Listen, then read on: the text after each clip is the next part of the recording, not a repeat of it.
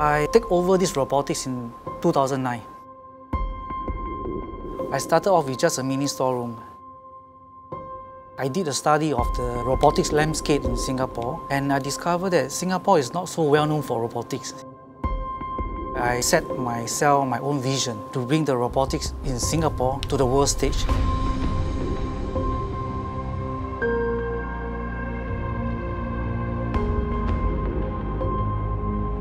One of the advantages for me is I came from the R&D background. I'm able to mentor and scaffold the kids when it comes to high-level, complicated engineering issue. I can break a complicated issue into a smaller, bite-sized problem for them.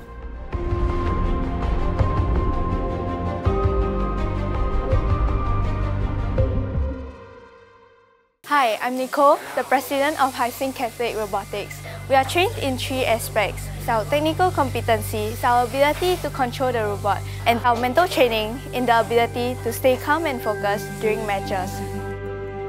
When it comes to knowledge-wise scaffolding, I will kickstart the introduction of how this thing works, the concept. And after ensuring that my students know the concept, I expect them to show me, like to build prototyping, to show me that they knew about what am I talking about. And my style is I will teach the senior, only the senior. And I want the senior to pass down to the junior. And that is how the leadership will be sustainable.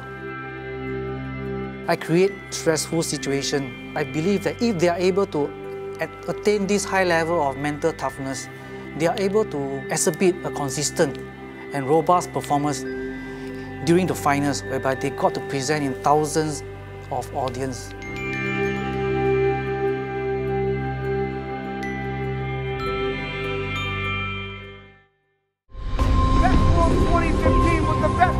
Event ever. The VEX Robotics Championship, which is the greatest robotics event in the world. All the champions from different parts of the world will gather in US to compete for the World Championship. In 2012, we won the first World Champion. People think that we won it because of luck. From Singapore, it's Adam! Away they go into autonomous mode right When we away. won it again in 2013, 2015 and 2017. BRC Middle School Champions from Singapore.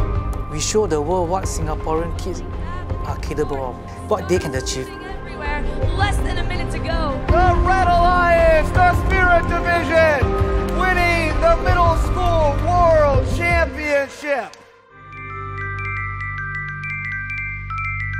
Mr. Teo, I think he's more than a teacher to me. For me personally, he's more of a fatherly figure. He took care of me when I was in secondary school, even not in robotics club. So when I had trouble with my studies, I could go to him and he would help me out as well. It's also partly because of him that I decided to take up this career path in engineering. Before joining robotics, I was more of a laid-back person, attending CCA just for the sake of it, being under Mr. Teo's guidance. I become more driven. I set my goals and tend to try to achieve it. Singapore, our kids, they are street smart. They are very smart. But when it comes to fighting spirit, come to perseverance, we need to instill this in them. And after going through all this tough training, they are more confident. They are more tough mentally. They won't be afraid to take up challenges. And I hope that when they graduate from here, although they step down from robotics, but this value that they learn in them will carry with them wherever they are.